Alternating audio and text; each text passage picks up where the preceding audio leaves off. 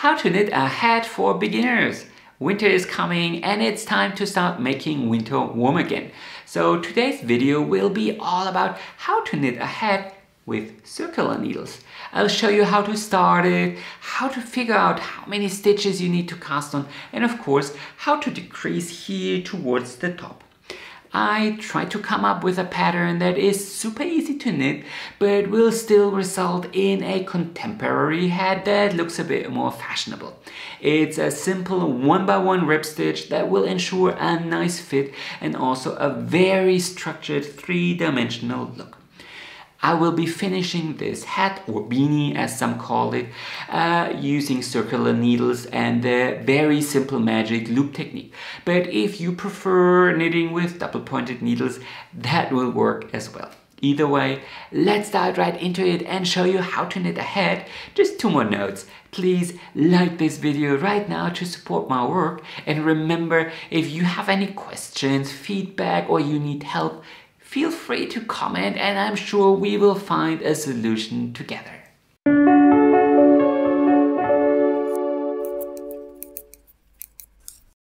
For this hat you will need the pattern, of course. It's the first link in the description below. Yarn, I'm using 100 grams of this nice DK weight yarn for a men's size M. That's around 280 to 300 yards.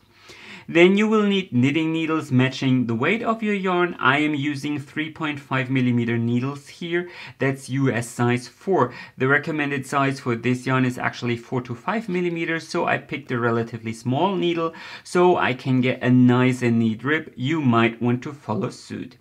And then you will need some scissors, a sharp tapestry needle, a tape, and maybe some stitch markers. And once you have all these materials, we are ready to go. First, you need to figure out how many stitches you need to cast on for your hat. There are two ways to do this. First, the pattern will give you some size suggestions and a gauge, so you can use a similar yarn and the same needle size and try to meet my gauge, or you do your own calculations. Either way, you will have to knit a simple swatch. So simply cast on a couple of stitches and knit a swatch that is roughly 10 centimeters wide and 5 centimeters high in a 1x1 rib stitch. So knit one, purl one. I cast on 26 stitches here. And in an ideal world, you would have to wash and block this little swatch, and that's why it is on this blocking mat here. Keep the working yarn attached to the ball as you can reuse the yarn later on. And then it's time to count stitches. You need to figure out how many stitches you need to cover 5 centimeters or 2 inches, whatever you prefer. Ribbing is a very stretchy fabric with a lot of negative ease, so it's very important that you stretch your fabric before you measure. Stretch it out so the ribs here appear nice and neat, and then count 1, 2, 3, 4, 5, 6, 7, 8, 9, 10, 11, 12, 13. I need 13 stitches. And once you have this number, you simply have to measure your head or the head of the intended wearer. Now, there is no right or wrong way to measure here. Simply measure where you want the bottom of the brim to be. Maybe you want to pull your head down below the ears, or maybe you want it to sit above the ears. You need to take the measurement of your ideal fit. I recommend doing this in front of a mirror. And the rest is simple math. Divide the stitches that you counted by the width that you measured. So 5 centimeters or 2 inches. In my case, that's 13 divided by 5, and the result will be how many stitches you need for 1 centimeter or 1 inch. And then simply multiply that number, 2.6 in my case, times the circumference of your head, 57 in my case, and that's 148 in my case. And then you only need to round down that number to the next number dividable by 6. In my case, that is 144, and then you're already set and we can start casting on. So I have my yarn, my needles, and now it's time to cast on stitches. In my case, 144, so we can start knitting the head. I'll cast on with a tubular cast on. It's a bit fiddly, but it will create a super nice finish. If you think that's too difficult, you can also use a longtail cast on around 2 needles, or a German twisted cast on. You will find links to my tutorials and further suggestions in the pattern. And there's no shame at all in admitting you are still a beginner, so using a normal longtail cast on can still look very nice. Anyway, a tubular cast on is nothing else but a very condensed short little piece of double knitting. So you start with a setup row where you twist the yarn around the needles, and so first you do a simple slip knot, and then from here you have to weave your needle around the yarn to create knit and purl stitches. So we'll start with a purl stitch because there's already one stitch here. So you come in from above and grab the yarn. And if you look very closely, this will create a little purl bump here. And then we need a knit stitch, so we come in from below, grab the yarn. There's our knit stitch.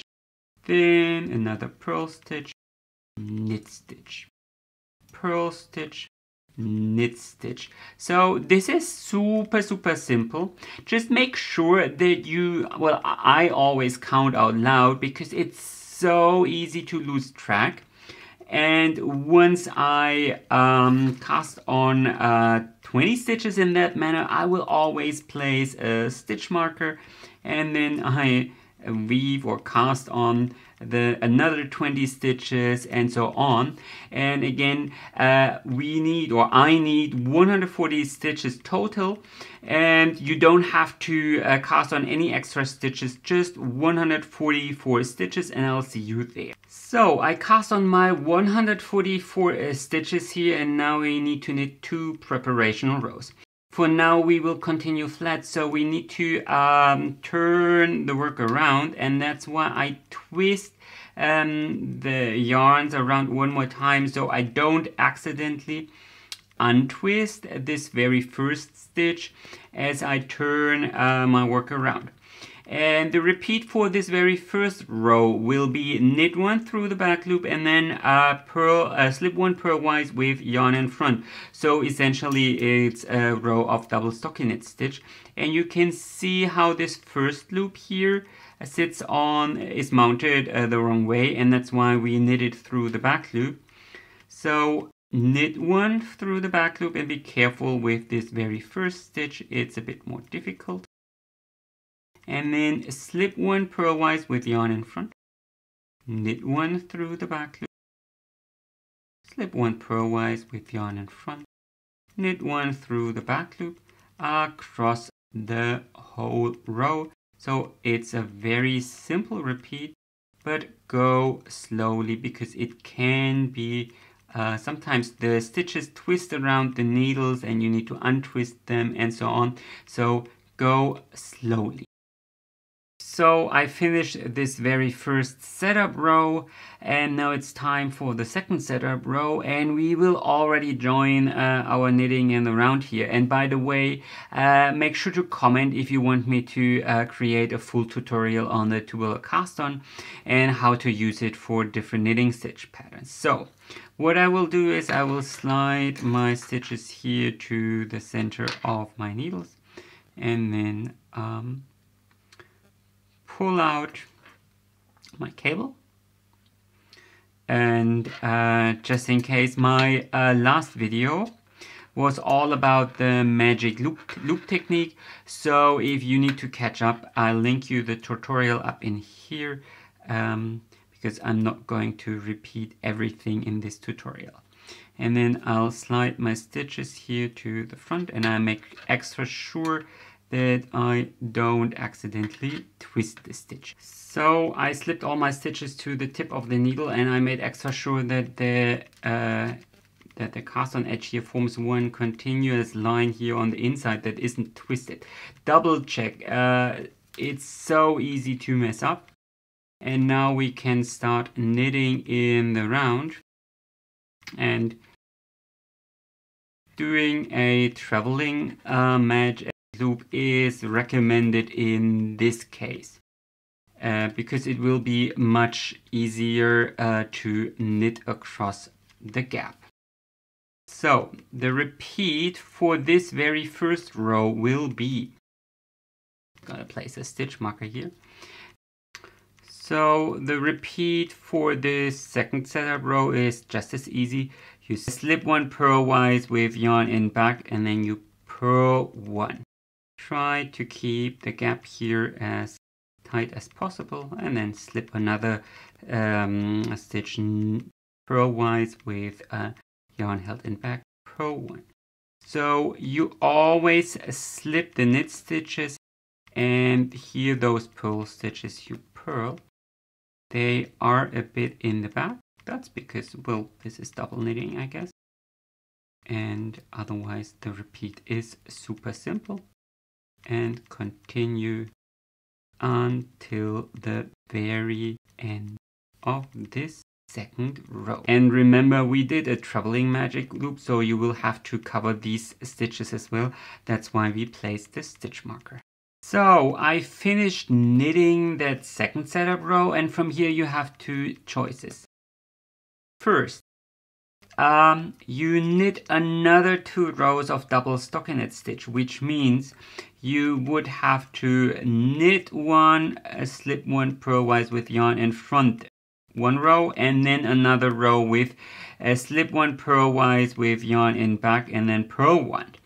This will create a very rounded cast on edge, so that would probably be my preferred choice if I wouldn't want a folded brim. For a folded brim, I only do 2 setup rows, and I continue knitting in a simple 1-by-1 rib stitch from here. So knit one and purl one, knit one and purl one. And you can see which stitches you need to purl. So here there is a little purl bump, so I purl it. This is a knit stitch and I knit it, so you don't really have to count stitches, just knit every stitch the way it appears. Now my last video was all about getting ribbing to look as neat as possible, and one of the tricks was giving the working yarn a good tuck after every purl, or after every first purl stitch. So you knit, so I always knit one, purl one, tuck, knit one, purl one, tuck at the working yarn, knit one, purl one, tuck. At first this will feel a bit awkward, but once you knit a couple of rows, this will feel like a second nature. And from here you need to knit around 10 centimeters in this 1-by-1 rib stitch, 10 centimeters or 4 inches of this ribbing. So it's always in every row, it's the exact same repeat, knit one, purl one, and so on. And one more thing, remember to take breaks. All this pulling on the working yarn after every purl stitch will put quite a bit more stress on your fingers than usual. So I only knit for about 15 to 20 minutes, and then I take a short break. Maybe shake out my hands a bit, stretch a bit, get a new cup of tea or coffee if that's your thing, and then I continue. And personally, I often actually set myself a timer on my mobile phone so I don't forget it and I don't get into the knitting zone where I go like, yeah, just one more round. And yeah, again, you need to continue in this 1-by-1 rib stitch for 10 centimeters or around 4 inches. Oh, and I noticed I wanted to mention 2 more things. First of all, Here in the second round, you will already see what a well-rounded edge the tubular cast on will create. What you will also be able to see is if you accidentally twisted your cast on edge. This can happen, no problem. The problem is when you just continue knitting blindly, and then after you covered 5 or so centimeters, you suddenly notice your work looks like this. So here in the second row, you should already be able to see that your cast on edge forms one continuous line that is not twisted, and so don't wait too long. So, a couple of hours later, this is how my little hat in the making looks like now. Quite pretty, but far from being finished. I only knit about 10 centimeters here. Still, now is a good time to control the fit of your head, and we obviously need to talk about when you can start decreasing. First, this hat pattern has a folded brim. So if you want to control the fit, you obviously need enough fabric to fold it. And you won't be able to do this when you only have a centimeter or so. Also, the tubular cast on here is quite stretchy. And if you try your hat on only after 10 rows or so, your fabric will behave quite a bit different than your whole head will when it's finished. This hat should fit around your head, so the rib looks nice. It shouldn't be overstretched like this, except you prefer it that way. But of course, the ribs shouldn't be as condensed as they appear here, so your head drops past your eyes on its own. If it doesn't fit nice and you feel, well, this is a bit too loose or too tight, then I have bad news for you. You would have to adjust your cast on and start all over again. The good news is, once you've figured things out, you can knit as many hats with a perfect fit as long as you use the same yarn. And it really boils down to, maybe pinching the fabric a bit while you tried it on, and then, see how much less you would need. 3 ribs, maybe 6 ribs, and remember, the number has to be divided by 6, and each rib here means 2 stitches. So just pull out the fabric and see how much less you would need.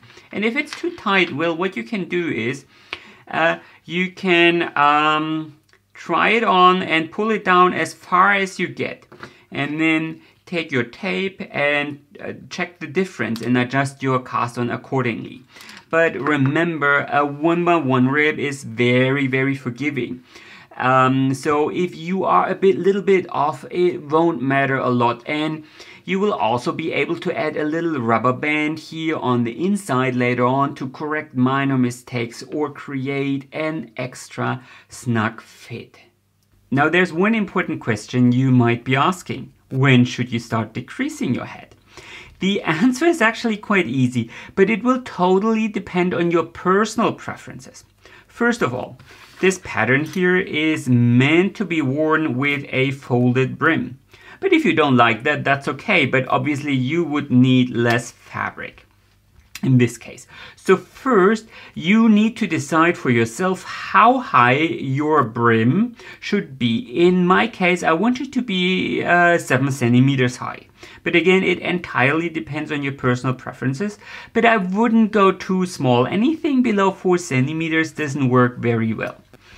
And now, I already did this, now you simply have to fold your project or your work in progress the way you want your brim to look, and then put it on.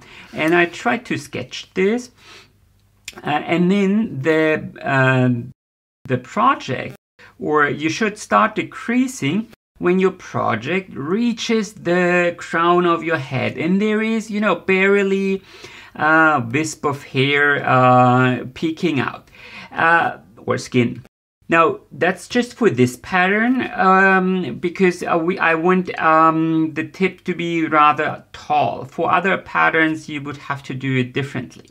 But once this is the case, you can start decreasing.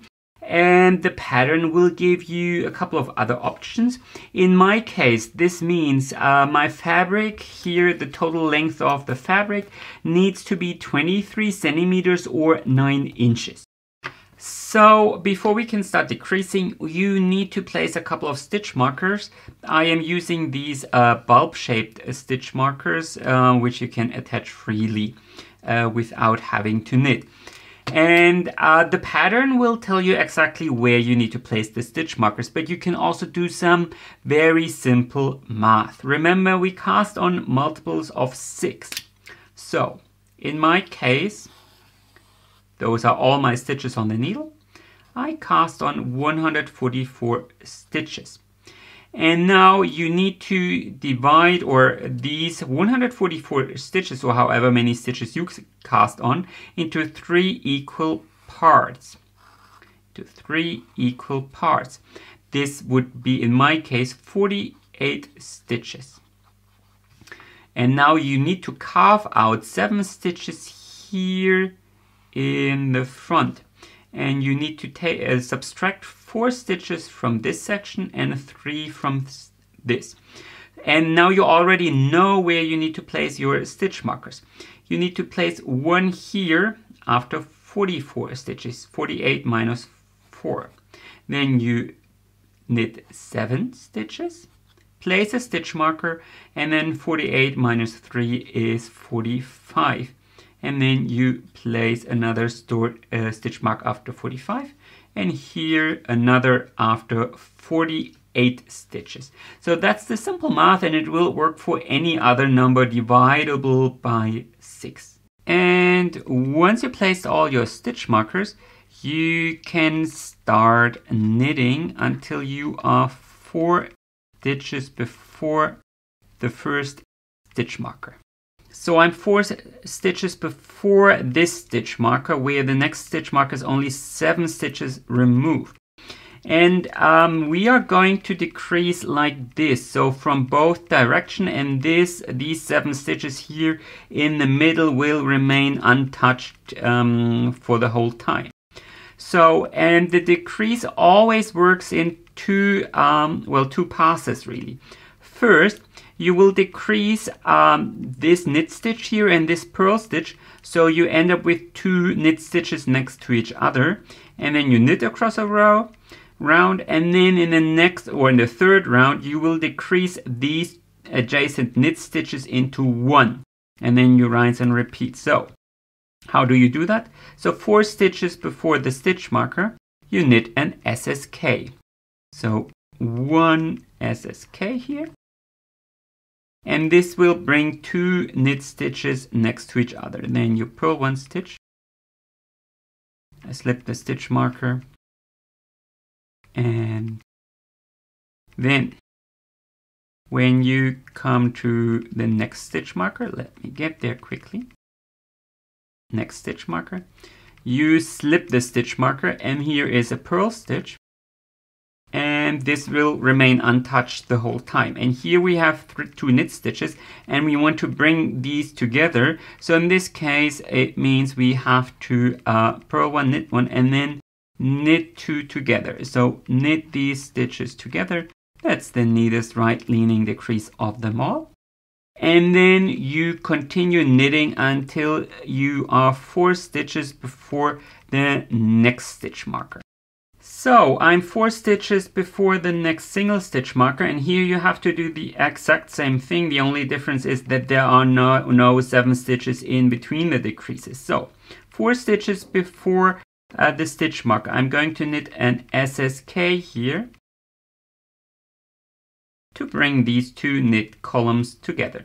Then I purl 1 stitch, and this purl stitch will act as a separator between the decreases. Slip it, and now I will want to bring these 2 knit stitches together, which means I knit them together. And then you continue in pattern until you are 4 stitches before the last stitch marker. And here before the last stitch marker, you do exactly the same. You can see I placed a special stitch marker here so I can see where the beginning or the end of my row is. So it's always the same. Before the stitch marker you SSK and after the stitch marker you knit 2 together. So that's actually very, very easy to remember. And you always start the decrease with the second knit column.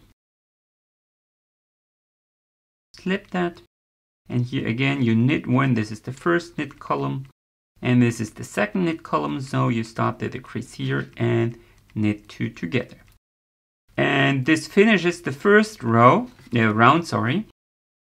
And now you have to knit 1 round across. So knit across 1 round, and then I'll show you how to knit the second decrease round, the second pass. So I finished knitting across that 1 round. I'm in my 3rd round now, and 3 stitches here before the double stitch marker, and here are 2 knit stitches next to each other.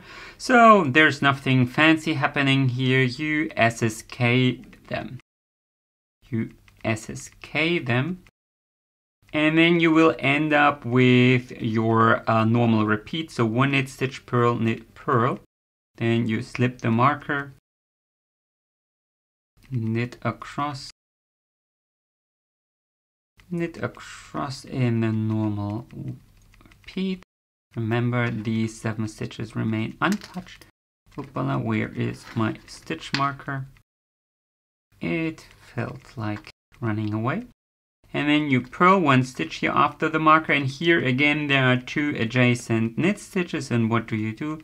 Well, you knit them together, and then you continue until you are 3 stitches before the next stitch marker. And here in front of those single stitch markers, it's exactly the same. 3 stitches before you SSK those adjacent knit stitches. Then you purl 1, slip the marker, and then knit these knit stitches together. And from here you can continue until you come to the last stitch marker. So here for the last stitch marker it's exactly the same. So you SSK again and purl 1. By the way, I mean, you don't necessarily have to SSK. You can use any other left-leaning decrease as well. I have a full tutorial on left-leaning decreases here on YouTube. I'll link it to you up in here in case you are not satisfied with your SSK and they are a bit too loose. Anyway, from here you need to knit across 1 more round, and then you start all over again with the first round I showed you. So 4 stitches before the stitch marker you SSK, and then you knit 2 together, a purl and a knit stitch on the other side. Then you knit across 1 round, then you do the exact same round I just showed you. You knit around. So it's a easy 4 stitch repeat, and it's so easy to remember. Before the stitch marker you SSK, you have a left leaning decrease, and after the stitch marker you knit 2 together because you want a right leaning decrease. And continue repeating these 4 rounds, and I'll see you there. So I made some good progress, and there are only 48 stitches left on my knitting needles. That's about 1/3 of the stitches I originally cast on. And I wanted to use at this point in my knitting to address a couple of, well, not issues, choices. So first of all, I transferred the stitches to double pointed knitting needles because I personally feel that knitting those last decrease rounds on double pointed knitting needles is a tiny bit easier and more comfortable than doing it with magic loop. But if you want to continue using magic loop and you feel that's easier for you, of course, do that. And the second thing is, if you continue decreasing the way I showed you, you will work towards a rather pointy tip. And if you want a crown that is a bit more rounded, you should decrease in every round and not in every second round from here on. Either way, I'm going to continue decreasing here until there are only 18 stitches left. And I leave it up to you if you want to do it in every round rather, or every second round. So I'm here in my last round, and you might notice that there are only 2 stitches left here. There are only 2 stitches left here before the stitch marker and not 3 or 4. So just SSK these 2 stitches, or whatever left leaning decrease you want to knit. So SSK these and knit 2 together after the stitch marker.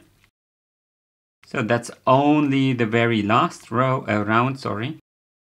Only the very last round where you immediately knit the, a bit fiddly here, that last round, where you immediately decrease before and after the stitch marker and not with any stitches between them. And do that in front of and after every stitch marker of that row. So SSK that stitch here as well, and so on. So I finished knitting that very last round, and now you only need to secure the stitches that are still on the needles. So cut your working yarn, leaving 10 or so inches, and thread the tail on a tapestry needle, and then pick up each and every one of the stitches on your needle. Let me get that in focus. And then pick up every single stitch that is on your needle. You may drop the stitch marker, we don't need it anymore, and slip every little stitch here to the tapestry needle, and then pull the yarn through. So like this, without knots, and then do the same with the remaining stitches here on the needle.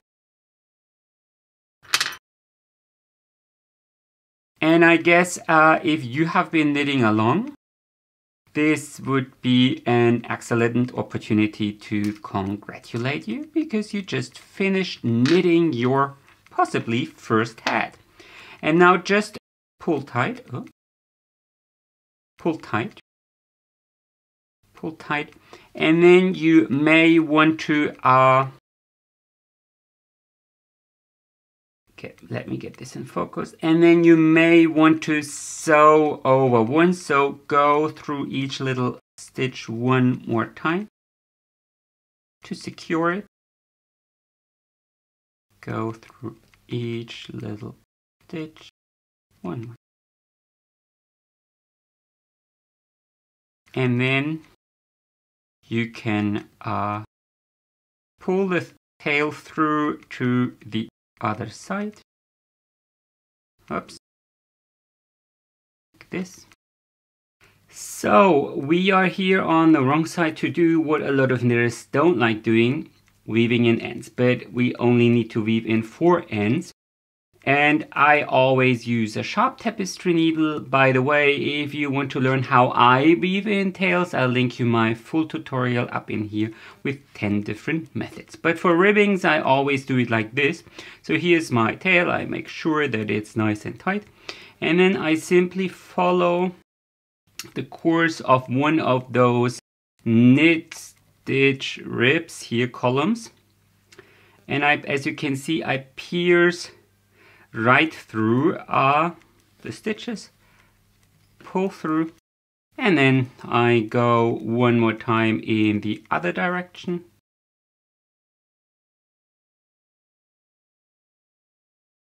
And then I pull through, but I don't pull it through the tail all the way.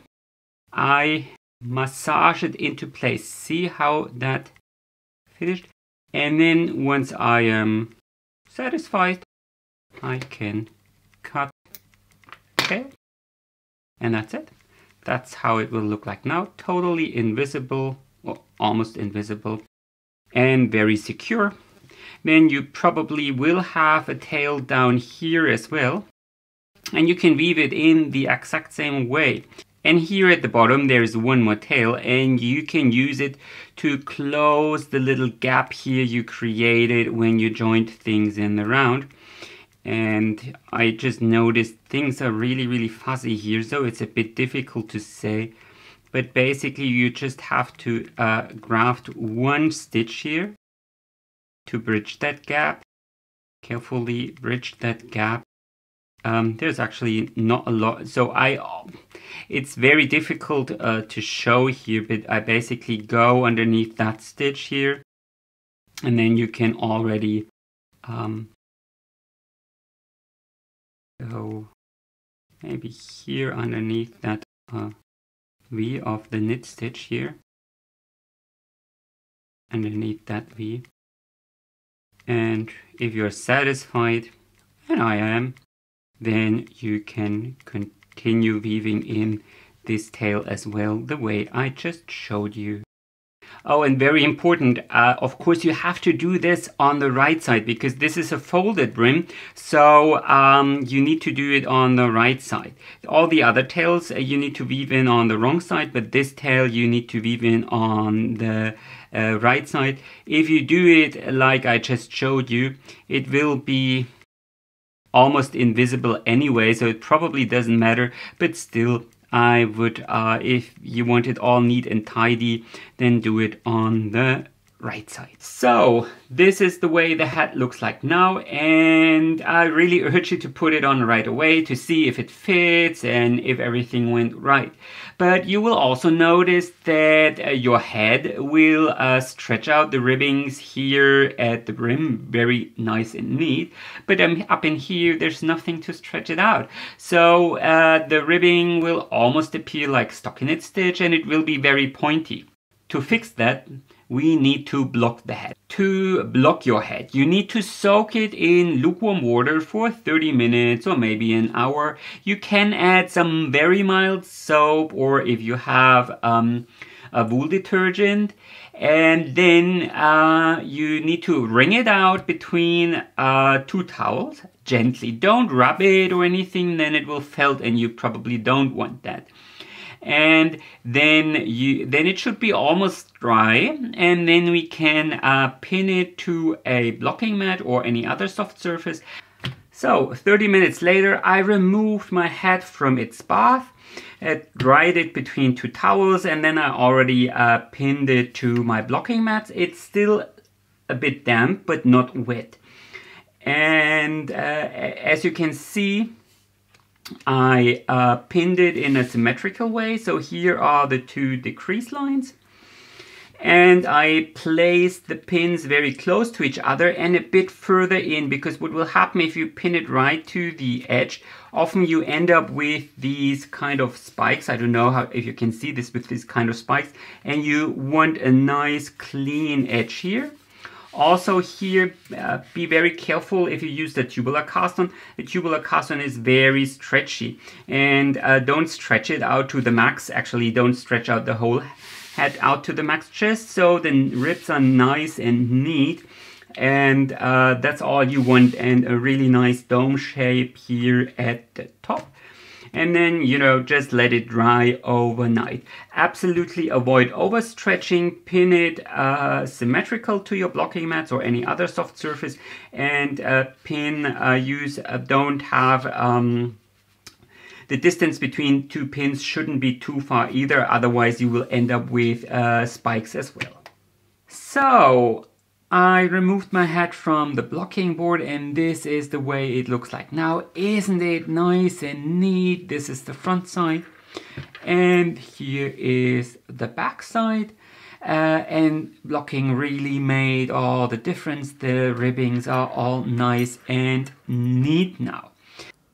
I'm back in my living room. I put on my hat, and this is the way it looks like now. I hope you can see this. This feels a bit like yoga. I personally love the way the crown is shaped. I feel it looks very modern. Again, I will try to incorporate a couple of different ways to shape the crown in a pattern, like this version, which has a more invisible transition here towards the crown and a very well-rounded top, but also a couple of more classic approaches. Again, it's the first link in the description below. Now, maybe despite all caution, your first hat ended up too big or too small, or there are some mistakes in it. Try to see it as a learning experience, take notes and adjust the pattern accordingly. And it doesn't mean your hat is worthless. In fact, maybe it will fit someone in your family. And as winter is coming, there are sadly a lot of homeless people, and I'm very sure they will cherish a hand-knit hat like nothing else, even if it is too big for you. Anyway, that's how to knit a hat. Make sure to comment with your questions, like this video to support my work, and of course don't forget to subscribe in case you don't want to miss any new videos. Happy knitting and enjoy the rest of your winter!